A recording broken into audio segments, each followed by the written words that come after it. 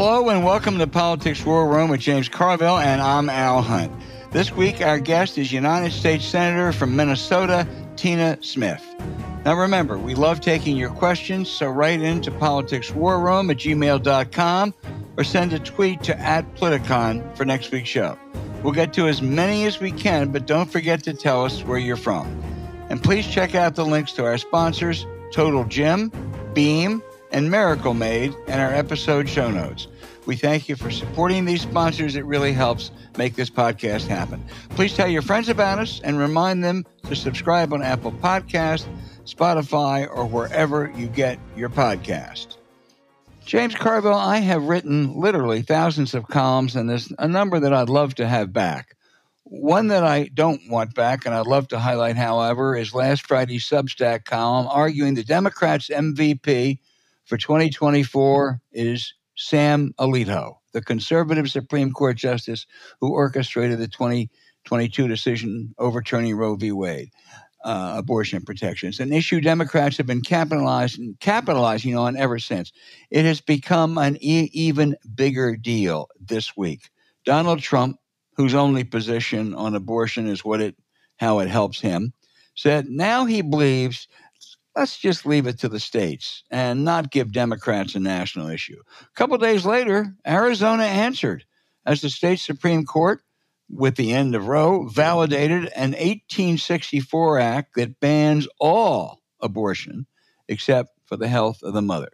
This has Republicans apoplectic and Democrats salivating over the prospects of an abortion rights referendum on the Arizona ballot this November. Sam Alito's gift just keeps giving. Now, some questions for Trump, which, of course, he'll evade or lie. How's he going to vote in the Florida referendum this fall? The option is between codifying state laws to give basic Roe-type protections or allow a ban after 6 weeks when some women don't even know they're pregnant. If it's a state issue, then can we assume he'll oppose any changes in federal law that restrict abortion? What's he going to do? What's he going to say or do about any restrictions on the mailing or distribution of mifepristone, the abortion pill? This issue promises to bring out resistant Democratic voters, independent women, young voters, people of color, and not just in states where it's on the ballot. It's a tough year for Democrats, but I'll tell you this, James, we learned anew this week, the issue of choice may change the odds.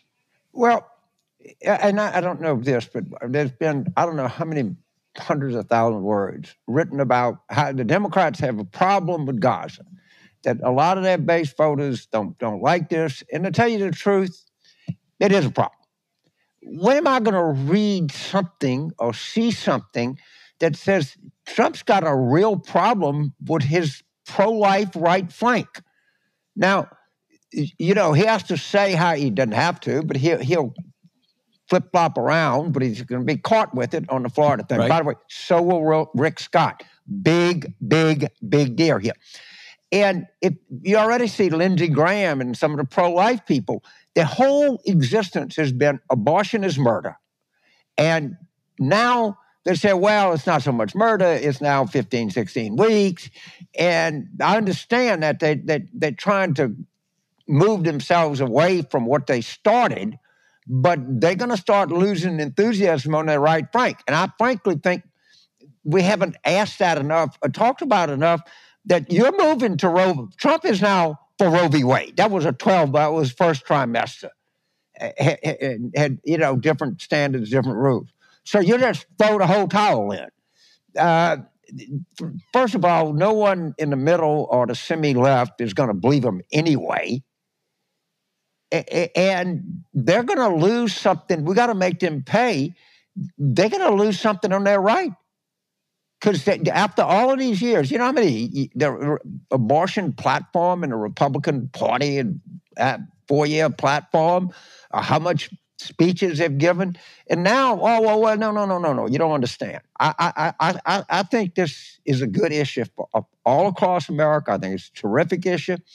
I think Dobbs is clearly, maybe more than any issue in my life, changed the political equation in this country, but they got to pay on the right. And, even though Lindsey Graham, Squiggly biscuit, y'all call him, He's not happy about it. And the National Right to Life people, they're not happy about it. Mike Pence is not happy about it. But all I'm going to read about is Dearborn, which is a problem. I'm not saying it's not a problem, but when are we going to start talking about how this is a real problem on their right? Yeah, maybe. They usually tend to go along. I certainly think it's going to energize some Democratic voters who wouldn't vote otherwise, and maybe some people in the middle, and maybe some there. The Republicans are such hypocrites. Lindsey Graham has a 15-week ban, right? Sounds okay, fine. 15 weeks, reasonable. But when you read his proposal, what it says is it's a 15-week ban. That's a ceiling. So therefore, if you're in New York or California, you can't have a 16-week or 18-week ban. But if you're Alabama or Mississippi, you can have no ban, or you can have a total ban. So they're playing games with the issue as they have all along. I think it's going to come back to bite them. And I just make one more point, James. This is thanks to Heather Cox Richardson. That Arizona 1864 law. Her Substack column today was terrific on this. It not only, prohibited any abortion or any dissemination of information on abortion. It barred blacks or Native Americans or Asians from ever testifying against whites. It was enacted during the Civil War. Women couldn't vote, and by a legislature of 27 men. Okay, Carrie Lake, let's see you defend that one, baby. So, all right. Let's talk about last week's podcast with Justice Breyer, talking about textualism and originalism, that the plain meaning of the statute. Now, wait a minute. 1864 statute passed by the territorial legislature, of which at the time slavery was legal.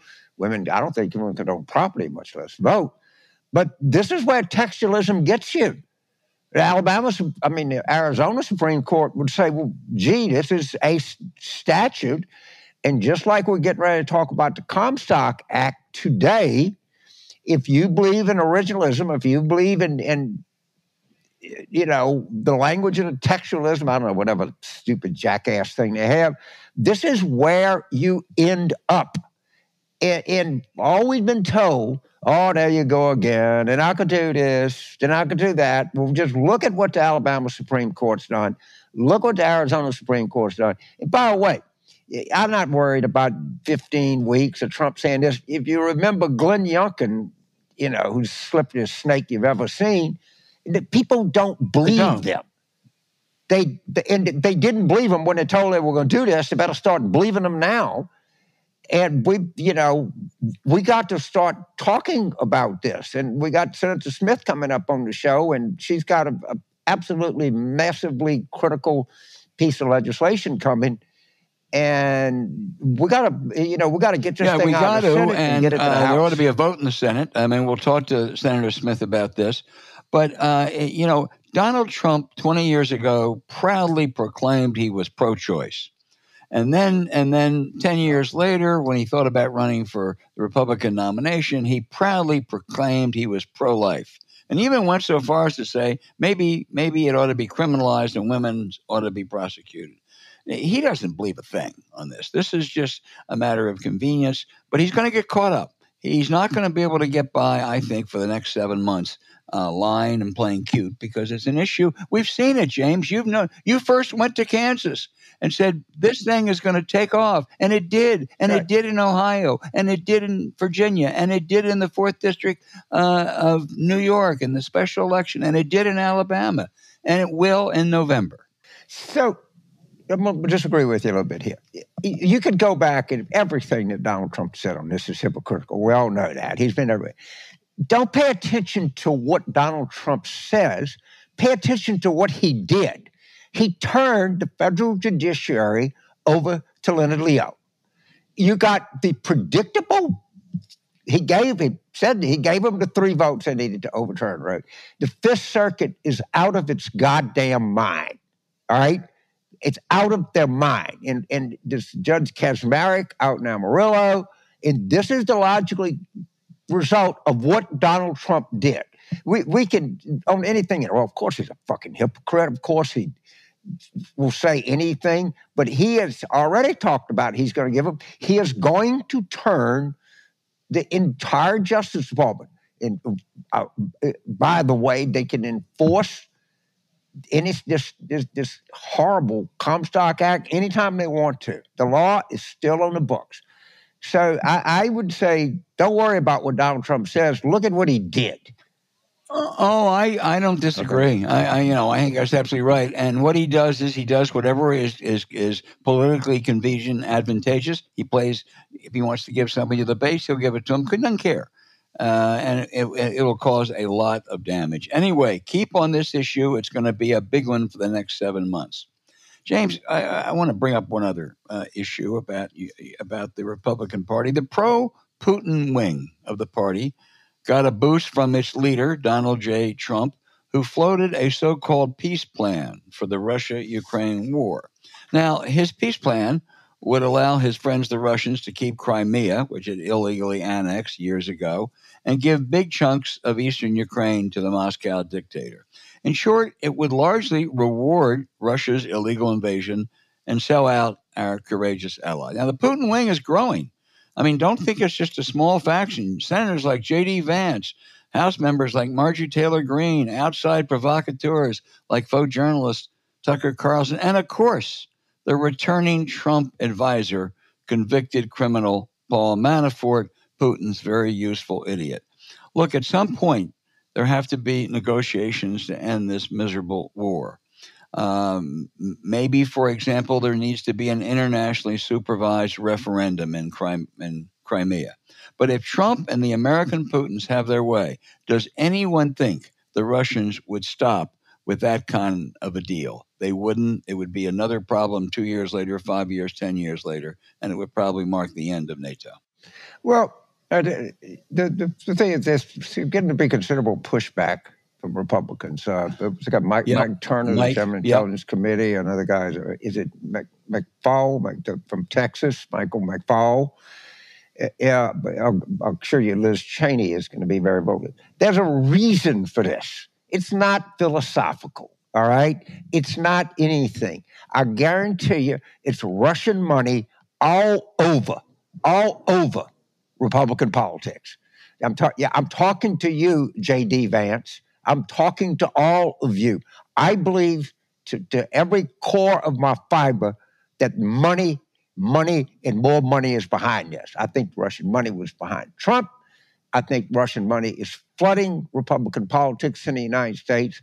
I wish maybe the FBI is too scared of the politics of it, but I wish these crack Democratic researchers and these crack Washington progressive advocacy groups or whatever it is, the journalists, I wish they'd put untold resources and effort into tracking Russian money coming into Republican politicians in the United States. I fundamentally believe that is at the core of all of this. Money and more money. Yeah, I think it was last time, and I think it is this time too.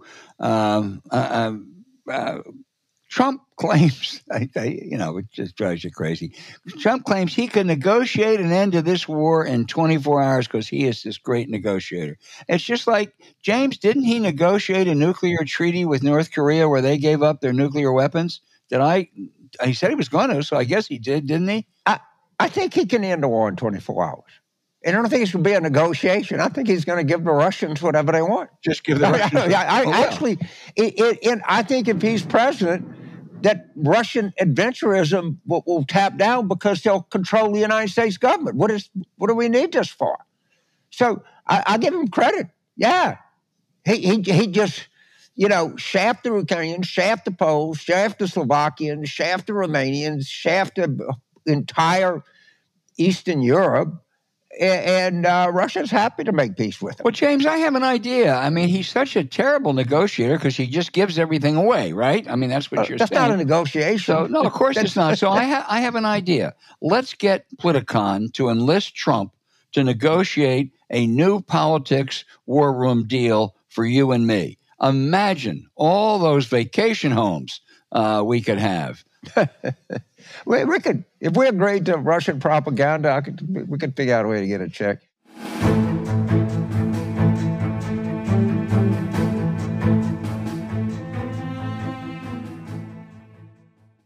Transform your life with Total Gym. I tell you what, I'm sitting right here on the Mississippi coast, and there's actually a mini hurricane going on right in front of me.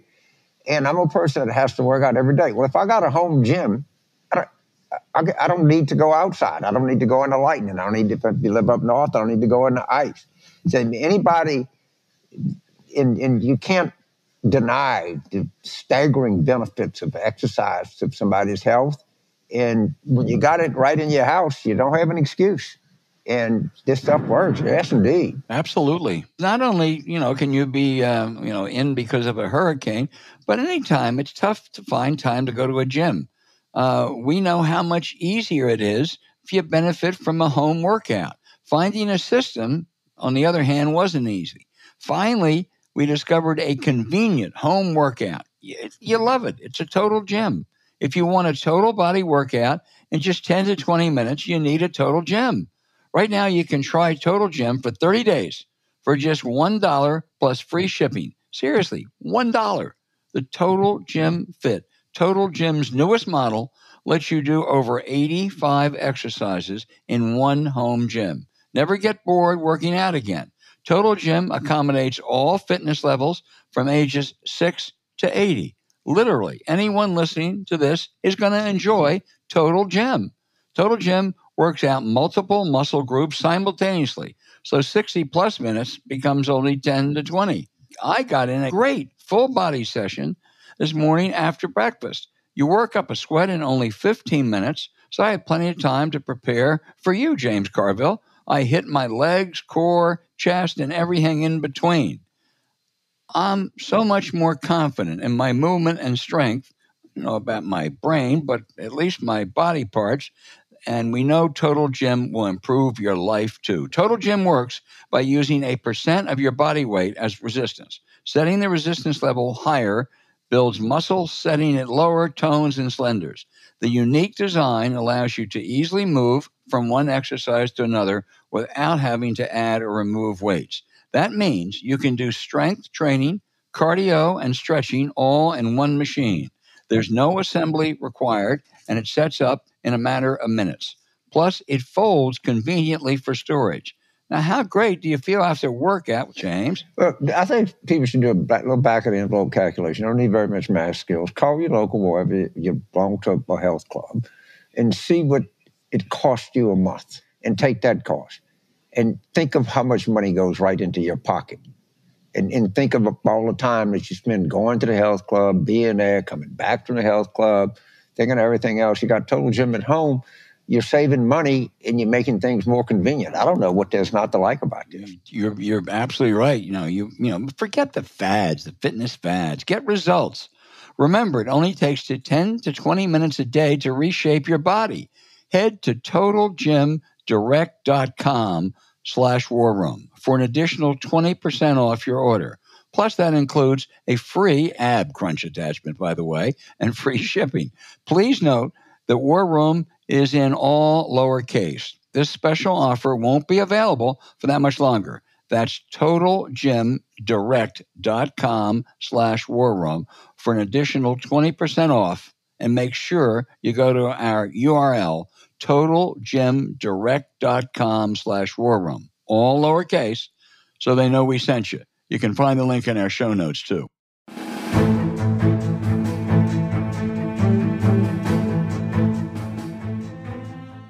James, our guest is United States Senator from Minnesota, Tina Smith. She comes from a long line of great public servants from that state, none more so than her mentor, Fritz Mondale.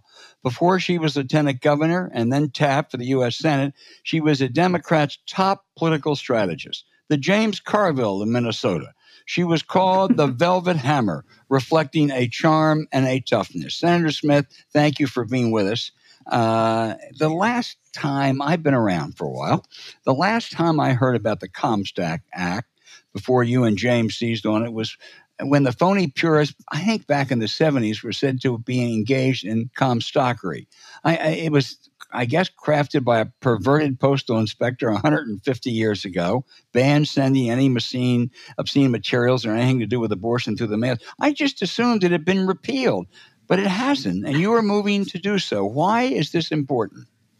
Well, we shouldn't even be talking about the Comstock Act. It is this old law that was constrained, basically landed on the dustbin of history, passed in 1873. We shouldn't even be talking about it. It's so ridiculous. But what's happened is that the far right wing has landed on the Comstock Act as a tool that they think that they can use to control what women do with their bodies in 2024 and beyond. And so we have to pay attention to it. And it has never been repealed, though a lot of people think that it is, in large part unconstitutional. It still sits there on the books. And that way, these, even Alito and Thomas, as James has pointed out, referred to it in the oral arguments just a couple weeks ago on the Texas abortion case.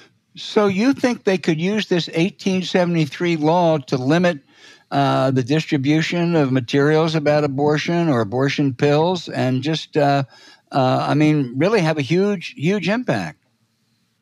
Well, yeah, and it's not only me that thinks about it. If you read this giant missive, over 800-page missive called Project 2025, that these conservative minds have put together to be a roadmap for a second Trump presidency, you read in there how they say that the Comstock Act is the tool that they can use to ban the mailing of abortion medication, to ban all sorts of other things related to abortion care, without ever having to pass a law in Congress. They said, basically, you can use this next President Trump as your executive authority to take this step. So as ridiculous as it is, I think that this is why we have to pay attention to it. Well, you make a compelling case, but with Mike Johnson as Speaker of the House and given the GOP's Comstockian caucus, I just made up that word, nothing is going to happen in the House this year. So what do you do? Is there a present danger?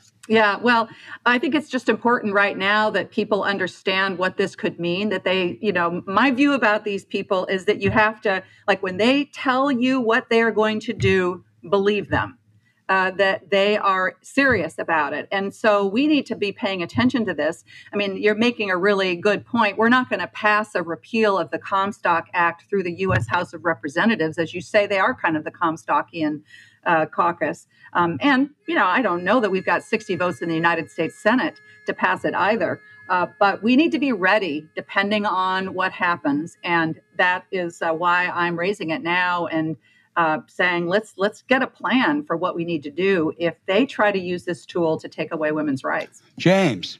Oh, Senator, I'm so happy to have you. And if anybody doubts in policy legislation, I have one word for them: Arizona. That's right. Okay. Believe these people. Mm-hmm. Believe every word that they tell you, because they said they would overturn Roe. They overturned Roe. All right. They wanted to enforce the Comstock Act. They could enforce the Comstock Act. They wanted to enforce some 1864 territorial legislature act, and that's originalism. That protects it. But I'm excited to have you for a lot of reasons. I have many friends in Minneapolis. Judge Jack and Kathy Thunheim, Charlie Newen, Mike Hurley, Senator Klobuchar. I met your Attorney General Keith Ellison on the beam of a synagogue in Minneapolis. So that's what I've always loved about Minnesota. There's real tolerance and real pluralism that goes on in your state, and my hat goes off to it. Yeah, I appreciate that. I'm pretty honored that Al said that I was before I came to the Senate, that I was like the James Carville of Minnesota, because I don't know if anyone has ever called you the Velvet Hammer. I don't know about that, but. Well, I'll tell you, but I'll tell you, we need a lot of hammers, and we need a lot of saws, and we need a lot of nails, because I want to show you a chart. This is just there is a war on women. We can agree with that, right? I mean, it's just pretty clear. It's definitely, in every war has a chain of command, all right? And I just did this with terrible graphics, but at the top of the chief of staff is Leonard Leo. And then you can go to the Mike Johnson, Aaron Howley, who would, by the way, were the plaintiffs in the Arizona case. The Speaker of the House and the wife of one of the most prominent United States senators who brought the Arizona case. Then you have Trump because he's just a tool. And then underneath this, you have the Alabama Supreme Court, the Arizona Supreme Court, the Florida State Legislature, whoever you want.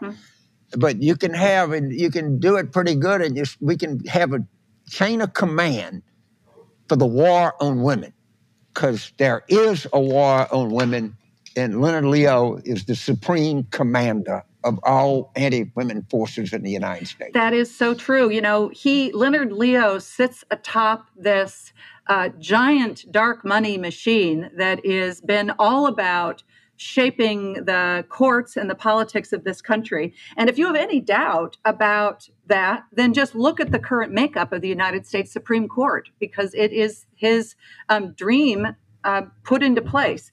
And as you say, what is the result of that? The result of that is overturning Roe. The first time in, my word, I have been working on women's health issues and reproductive rights issues since I was I was a young woman myself back when I worked at Planned Parenthood, and even before then.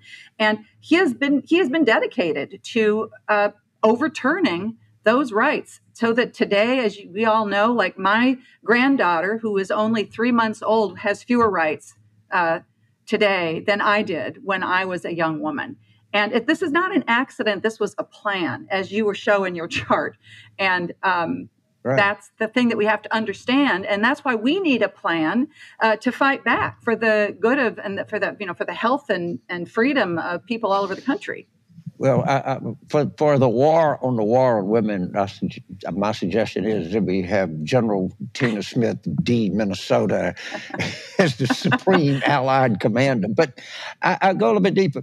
If we want to know where the future of the war on women is, go to the Fifth Circuit. Mm-hmm. That is an entirely Leonard Leo side. I mean, a huge majority of Leonard Leo acolytes in the Fifth Circuit, and that is the Texas, Louisiana, Mississippi, which historically has been one of the most, believe it or not, enlightened circuit courts of appeals in the United States.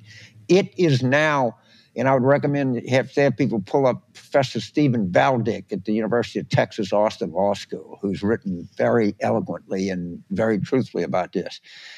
But as we go forward, so your bill is coming up to repeal the Comstock Act, which is a statute of the United States right now. Mm-hmm. Yep, that's right. And there's no reason that it can't be enforced.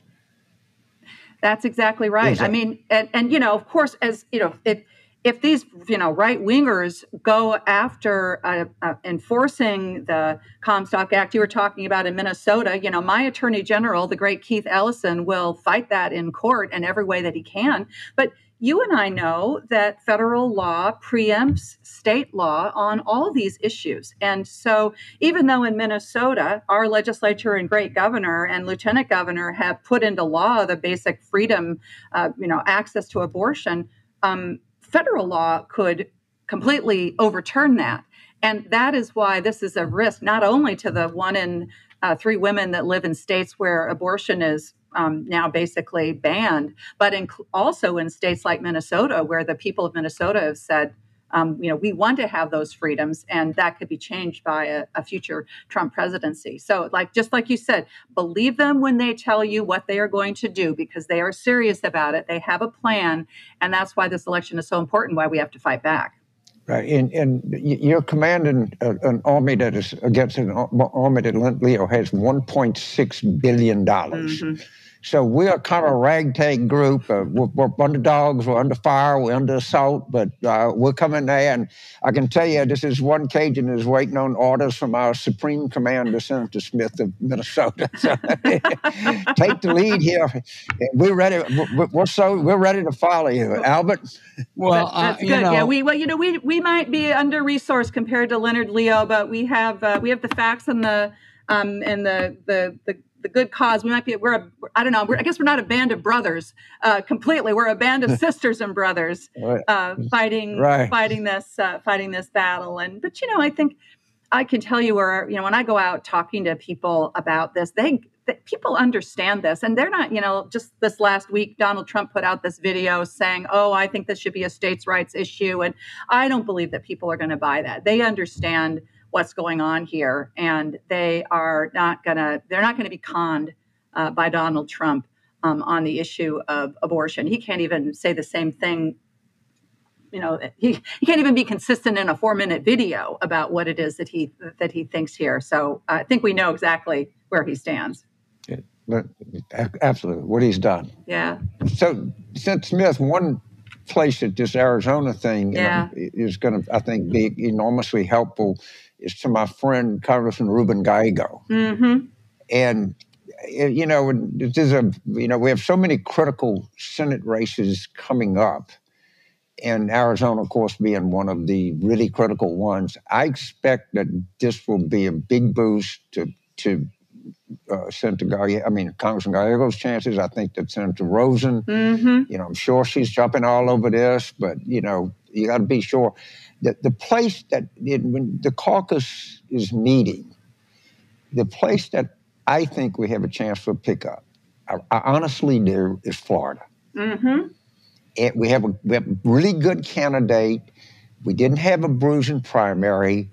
Rick Scott is right on this whole cut everybody's Social Security, Medicare, raise taxes on hotel maids, when Trump told those billionaires in Palm Beach, I'm going to keep your tax cuts. And to the extent that you do have a lot of influence, what I think the president, I think we Democrats should come up with, we're not expending the tax cuts.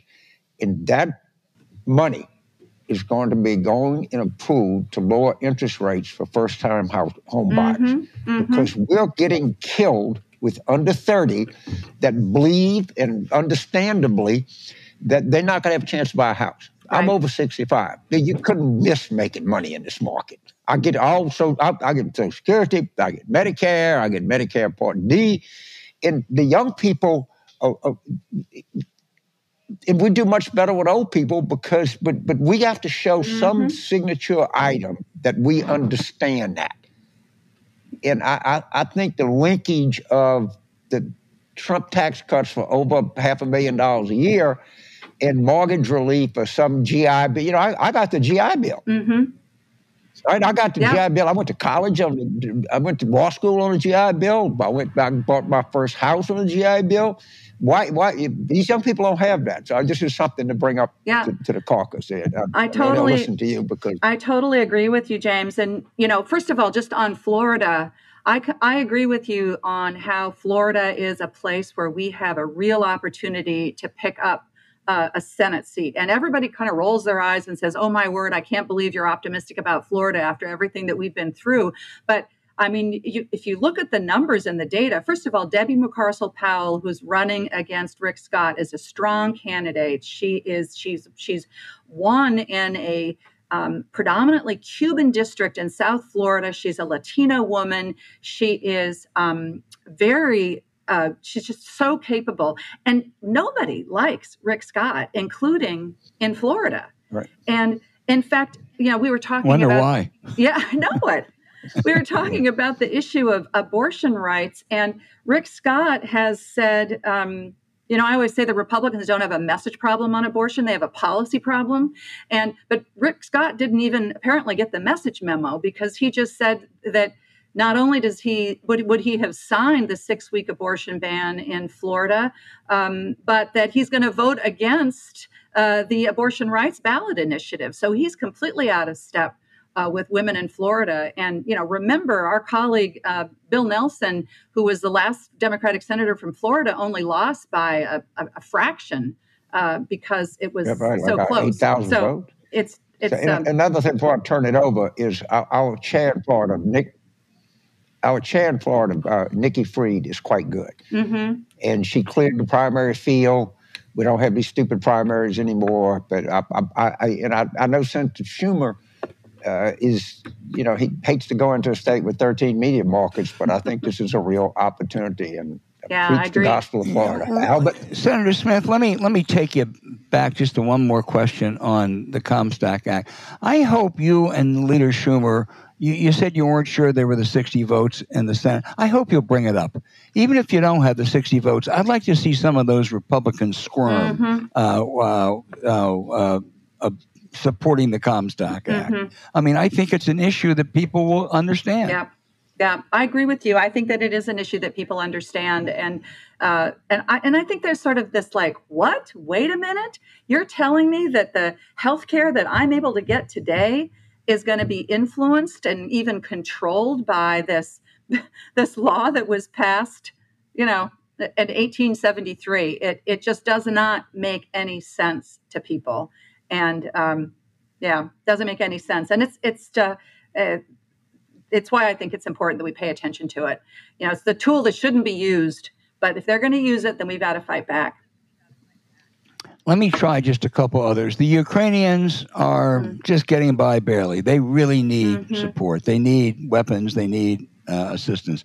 Is Congress going to pass an aid package in the next month or two? I mean, it is unconscionable what the Speaker is doing in the U.S. House of Representatives, refusing to bring up this bill that passed the Senate with such broad bipartisan support. And I'll tell you, when you hear some of these Republicans really literally mouthing the talking points of Putin and the Russian government on this issue, it is shocking.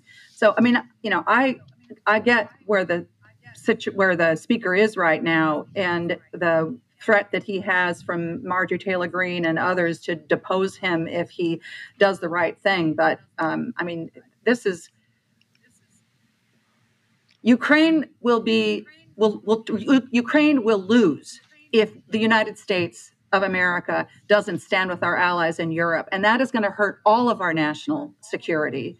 And that is why it's just. So I don't know. Is the Speaker going to finally bring it up? I mean, a lot of us think that ultimately he will, but sometimes it feels like it's a bit of a bait and switch. I mean, he always says he will, and then he never does, and time goes by, and we don't have unlimited amounts of time as we look at this situation. He's scared stiff. One more foreign policy question. You've been very critical of the way Israeli Prime Minister Netanyahu has been waging the war with ghastly civilian casualties.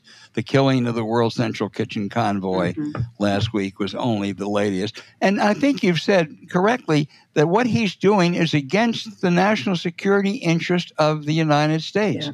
So I guess my question to you and also to the Biden administration, why not break with this government? Say we have no more important ally than Israel, but if the current prime minister won't work with us, we can't work with him. We are ready to immediately restore aid and votes in international forums only when that government is willing to work with us. Yeah. You have to do something dramatic. I mean, I think that this is a classic situation where actions are going to speak louder than words when it comes to Netanyahu and his far-right coalition in Israel. And clearly, he is not listening to President Biden, as our president has done everything that he can to get the Netanyahu government to wage this war following U.S. standards and international law. And that's why I think the president has got to figure out how to change our actions in order to truly get the attention of Netanyahu. And as I've said, this is damaging the United States' national security interests as well as the national security interests of Israel, the way in which this war has been prosecuted. And it is such a terrible, terrible tragedy. Of course, Israel has the right and even the moral obligation to defend itself when it is attacked in this heinous way by Hamas terrorists. But they also have a responsibility and an obligation to not do the kind of massive civilian damage and halting humanitarian aid that's been happening. So, yeah. I think you need to do something dramatic with Netanyahu because he doesn't care what we think. He cares about his own interest in staying out of jail. And, I don't think, you know a lot more about this than I do, but I don't think, trying to pressure him with phone calls and the like is going to matter to him. I think we've seen the result of that strategy over the last many months, and I think that I agree, and that's why I've been so proud, honestly, to join with my colleague Chris Van Hollen and other members of the United States Senate, to Democratic members of the United States Senate, to urge the administration to use the power that we have to put conditions on the aid that we provide to Israel so that it is not used to inflict these massive civilian casualties. James, do you have a final question for the Velvet Hammer? Quick for the Velvet Hammer. Quick observation. You listen to these Republicans. Well, if you live in one state, you have this. You live in another state, you have that. Okay, I live in Louisiana, but very, very red. And like you, I became a grandfather a little bit longer. My grandchild was a little over 15 months old. But when my daughter told me that she was pregnant, the first phone call I made? I found a lawyer. I called the head of Dr. Catherine O'Neill. I called the head of the largest hospital system in Louisiana. I said, I need the best healthcare lawyer in the state. And she gave me the name of a healthcare lawyer. And I called a woman, who happened to be a woman. And I said, I know these things are just not a chip shot. Some of them don't go the way they're supposed to go, and I need a lawyer. But most people don't know the head of the largest hospitals in their state. Most people just can't call a partner at a big law firm and have them on, get their cell phone number in case we got to get legal advice. And I think a lot of times, in Minnesota, you're probably for now okay. In North Dakota, not so good. Mm-hmm. Iowa, not so good. And there are actually people that live in these states. About Kansas, we have a lot of good friends. Governor Laura Kelly, I think, one of the more admirable people in American politics. So as this debate goes on, as a blue state senator, keep in the back of your mind that there are people in red states that have to live under these draconian decrees, and not all of them can afford top-tier counsel. I'll just leave it at that. Totally agree. Yeah. And I think that John Tester and some of my colleagues that are representing some, John Tester, Sherrod Brown, representing some pretty red states, know that that's the fact as well. Right. And that's why this issue matters so much to people. Absolutely. I'm going out to Monday. Well, I just want to ask the Velvet Hammer if she'll agree to come back sometime, because you've been a great guest, Senator Smith. Tremendous. I'd love to come back anytime. It's fun to talk with you both. It's a deal, and good luck. And I hope you bring that Comstock Act repeal up on the Senate floor and make those Republicans vote. Our Supreme Commander, Senator Smith. Thank you so much. It's such an honor to Great to talk with you both. So many friends in Minnesota. Thank you.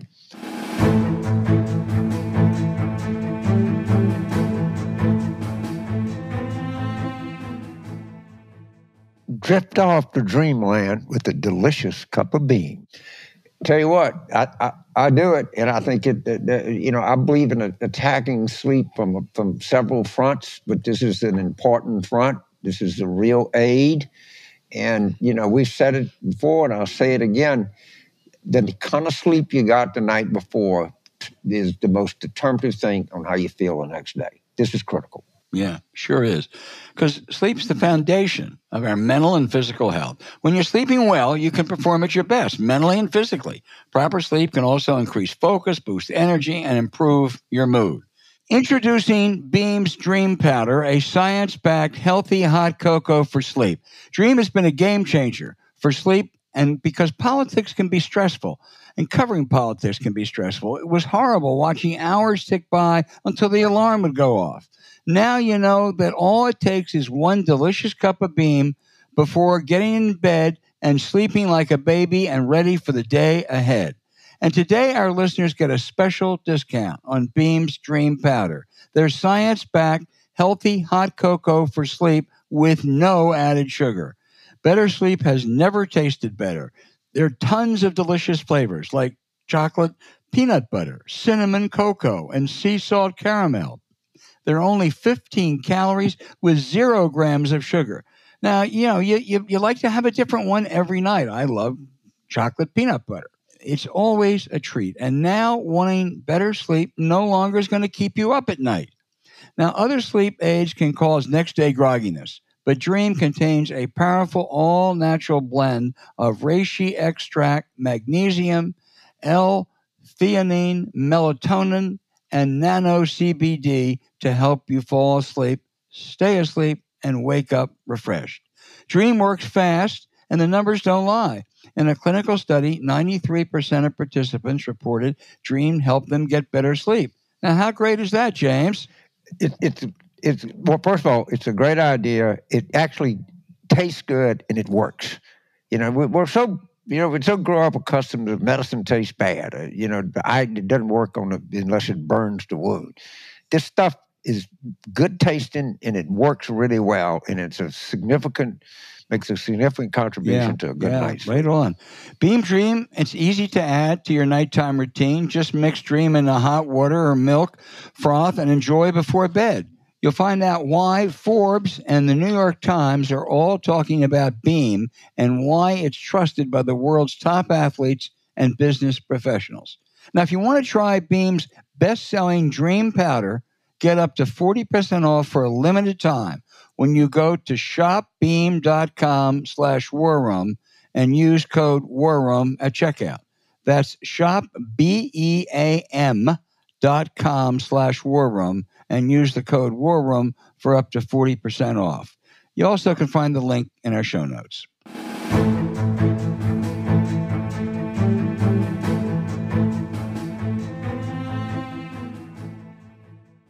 Now for the outrage of the week. President Biden has nominated a highly qualified Muslim, Adel Manji, for a federal appeals court. Now, I expect bigots like Ted Cruz of Texas to find phony reasons to oppose a Muslim judge. But why are 3 Democrats, including retiring Senator Joe Manchin, buying into the false crap that he's soft on crime or anti-Israel? He's been supported by some police organizations and major Jewish organizations. There's only one reason this judge may not make it: Islamophobia, bigotry. Those who rightly condemn attacks on Jewish Americans should now rally behind this nomination, showing that attacks on Muslims because of their religion is equally unacceptable. I've read about this. I couldn't agree with you more.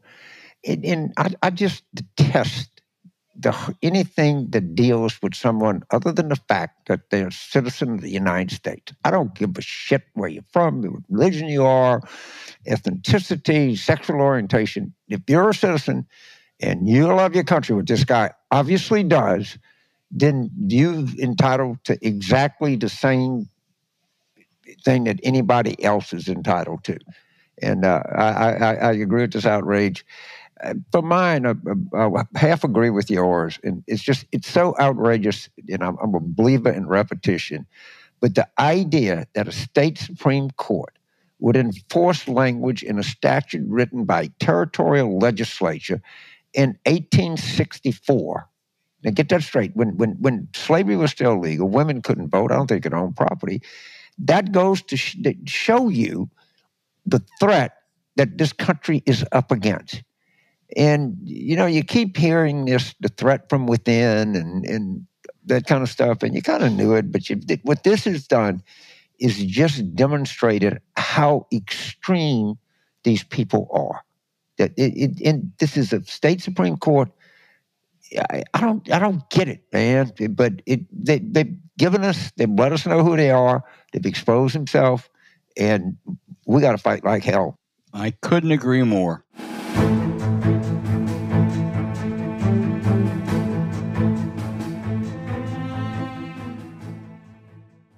Take your bedroom game to the next level with Miracle Made sheets. You think all the time, when you try to get on a cool part of the sheet or a cool part of the pillow, and this stuff is right there for you. It's unbelievable. I don't know why somebody didn't think of this before. Yeah, I agree.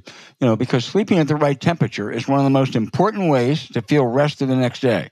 Now, we used to struggle with sleeping too hot, but you can find a way to sleep in perfect comfort all night long using NASA-inspired silver-infused bed sheets by Miracle Made. Their self-cleaning, antibacterial, eco-friendly bedding prevents 99.7% of bacteria and requires 3 times less laundry because they stay fresher 3 times longer. You'll stop sleeping on bacteria that can clog your pores and cause breakouts and acne. So sleep clean with Miracle. And trust us, with no more gross odors, life is a whole lot easier on your spouse. That's because they use temperature-regulating, silver-infused fabrics inspired by NASA for maximum comfort.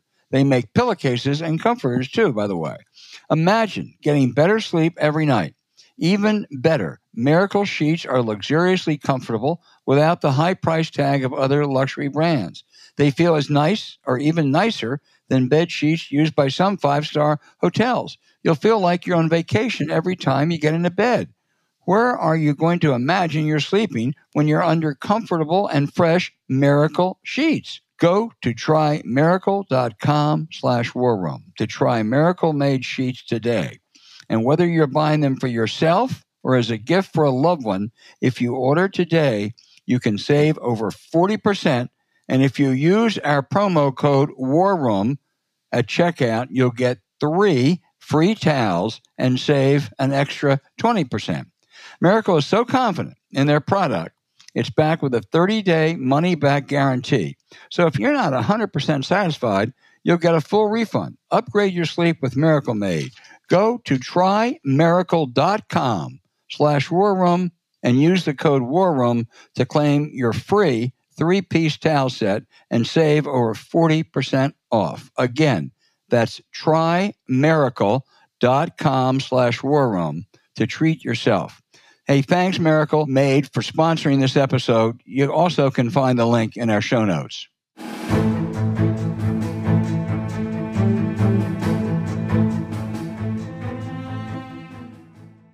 Okay, and now our questioners from our terrific listeners. I mean, the hardest job every week is to pick out which ones to use because almost every one is so good.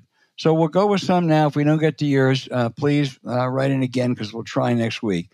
The first, this is different, James. Ed in Raleigh, North Carolina says, we're living through the right's countercultural heyday. Their 1960s. Sex is monogamous. Music sucks. Drugs are terrible. Where does it go from here? You know, it's a good time, but I think we can say from 60 forward, we passed the Civil Rights Act, we passed the Voting Rights Act, stupid Vietnam War, but, we got rid of that. We started the EPA. There were some good things that happened post 1960, but right now, there's no other way. I know we always have a war on this, a war on drugs, a war on anything that comes up. But people have to recognize how insidious and inbred and well-funded this threat is. It's not going to go away on its own. And they keep doubling down. They keep attacking right in front of us. And the response has to be total, it has to be massive, it has to be ruthless, and it has to be relentless, because this is just where we are.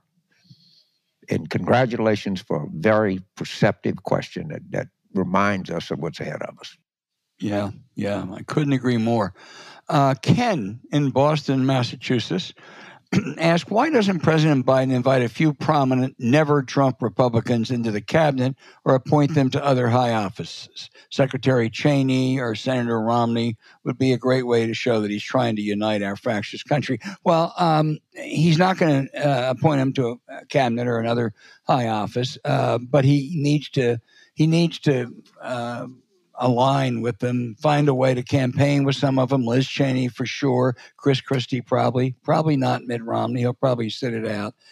Some of the left will object to that, but I think I think if done selectively with people who command respect and a following, I think it's something that he clearly ought to do selectively. Yeah, I'm a little more open to maybe appointing somebody to cabinet, but I don't know, and it certainly the real ideological differences between President Biden and Congresswoman Cheney or Chris Christie, but there are other roles that people can take, and there is some history of people from the opposite party appointing people to their cabinet. I think I'm from Boston. Probably it's a town I was just there. I really like Boston. It's a good place. You can get around it. It's a real city. It's got, and it's not just Harvard and MIT, and it's got a lot of stuff going on. That's Cambridge, right? Oh, it's a great city. I lived there for 2 years, and I still love to go back. It's just it's an incredible city. Great sports town, great culture town, great political town. Just full of charm. It's everything about Boston. History, everything. I love Boston. I really do. Right. No, I agree. Bill in Joplin, Missouri. James, this is a really good question. Shouldn't the executives of America's biggest corporations be wary of the implications of another Trump presidency? It seems all of his foreign policies contribute to insecurity of economic relationships. Am I way off base here? James, what do you think? I think at the end of the day, not all, I don't lump all corporations, all corporate executives in the same thing, but I just at the end of the day think all they give a shit about is tax cuts.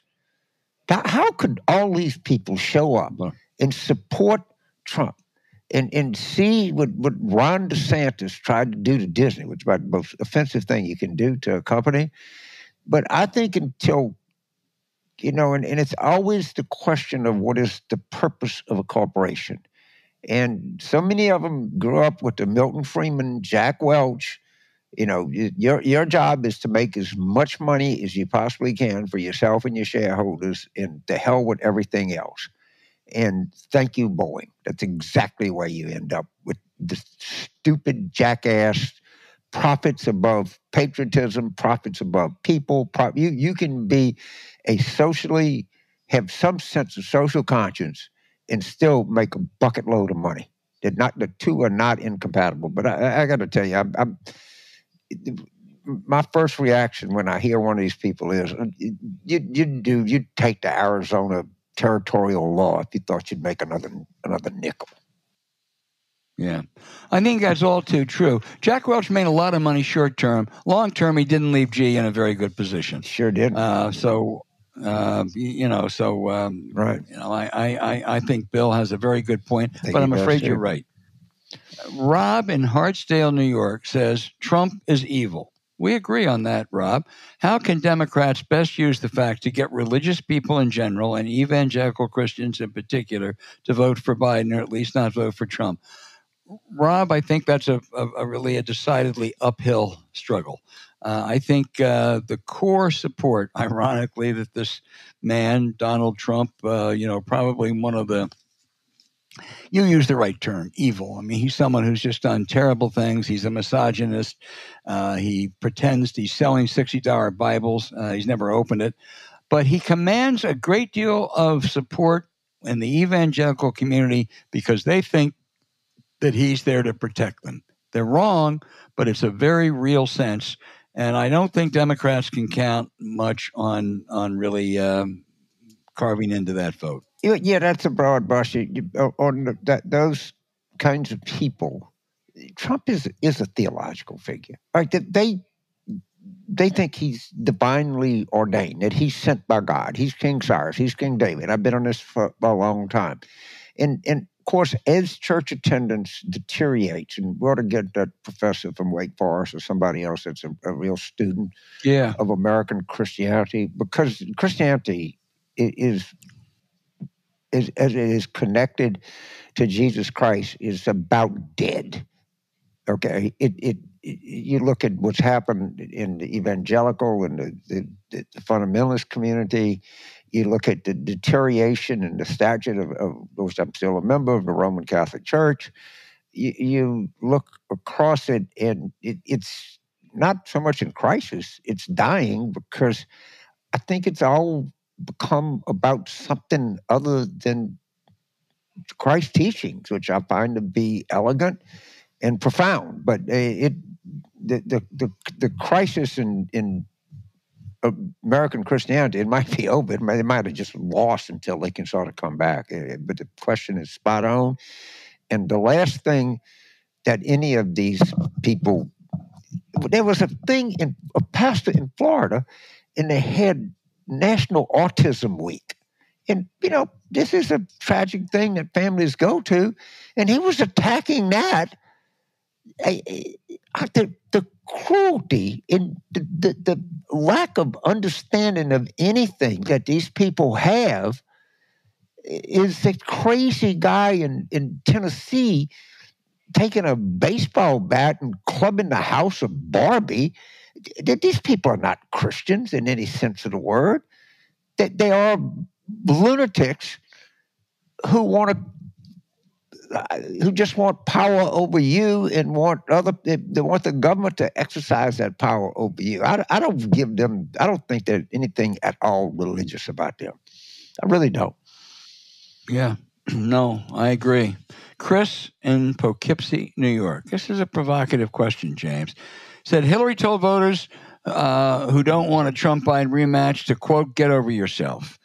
Obama scolded protesters who believe that Biden is complicit in genocide. Why, Chris asked, do we treat the base so contemptuously, often telling them to shut up and fall in line? Is that a winning strategy? Well, let me tell you, I was very skeptical of President Biden running for re-election. And, so 5 people followed me, and Biden is going to be our nominee. And sometimes the threat is so dangerous that you need to shut up and fall in line. People don't like to hear that. But, in early 1942, people shut up and they fell in line. And I would say this to my friends on the left: what are you going to accomplish? I mean, I frankly, I shut up and fell in line because I thought that was my duty as a citizen of the United States. I am a liberal. I am not a leftist. But right now, this country is in imminent peril. And it sounds so terrible, but people that believe in the United States, that believe in the idea of the United States, kind of do need to shut up and fall in line. Because what's the alternative? Yeah, what's the alternative? I mean, again, wasn't a choice that I thought we should have made. It wasn't a choice that I wanted, but it's a choice that we got, and that's just where we're going. And let me tell you, I am totally committed to shutting up and falling in line. Yeah. Kevin in Kansas City, Missouri, asked, how do you see the Trump era finally coming to a close if he is in fact defeated once again in November? First of all, Kevin, he will not acknowledge he was defeated, no matter what the outcome is.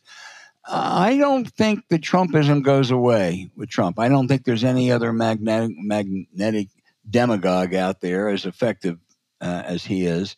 But he's spawned a whole bunch of mini Trumps like J.D. Vance. And I think they have taken over a lot of the party. I mean, look at the people they've condemned. Jim Lankford was condemned by the Oklahoma Republican Party for trying to come up with a border control bill that basically was what Republicans had been asking for. But he was savage. So I hope Trump will get the drubbing he deserves in November. The sooner he disappears from the American political scene, even if it's in a prison somewhere, the better. But I don't think Trumpism is going to go away for a while. So this goes to the essence. So which do you agree with more? Donald Trump is a demagogue of the first order and hit upon this message that stimulated people and convinced them that their lives were lesser lives. And he took something latent that was out there and it started to manifest itself in a political movement. Or do you believe that Trumpism was always out there and its people had this prejudice, they had this resentment, and it all existed, and Trump came along, nurtured it, and when Trump goes, it will still exist, and we will still have shitty, unpatriotic people in this country that have no idea of what the American idea is and American ideals are. And I am a firm believer in option number 2. I think that there are a lot of bigoted people in this country that are looking to hurt other people, and Trump came along. They were sitting there before he came, and they will be there after he leaves. But other people think differently. Take your pick. It's a good conversation to have at your neighborhood. It is a good conversation. I hope you're wrong. I fear you're right. Jeff in St. Pete Beach, Florida. This is to you specifically. He said, if Trump wins, which he thinks seems more likely, what does it say about the Democratic Party that they lost to this sick clown? Well, the Democratic Party is perpetually, is constipated, because the Democratic Party is a coalition. And it won't say anything good about the Democratic Party, but reference the last question we had, it'll say a lot bad about the American people. And we've just become so accustomed to talking about the American people are good, and we need something to reflect the goodness and deep, innate, charitable nature that people of this country has had. I don't know that I buy that. Let's see. I don't want to say I'm proven right or wrong, but if we re-elect this guy in any kind of way, shape, form, after everything that people know, we're just going to have to conclude that the people that vote in presidential election are just rotten-ass people. Oh, that makes me sick. It makes me sad. It does. But I don't. It does. I wish I could refute. I hate to do it. I'm sure somebody's going to pick this up, and James Carville calls Americans rotten. Well, it might be. But I'm afraid it's reality. Anyway, listen, your questions are great, even when they're painful, like the one from Jeff. But please keep them coming. If we didn't get to yours this week, we'll get to it next week, we hope. Thank you very much. We love our listeners.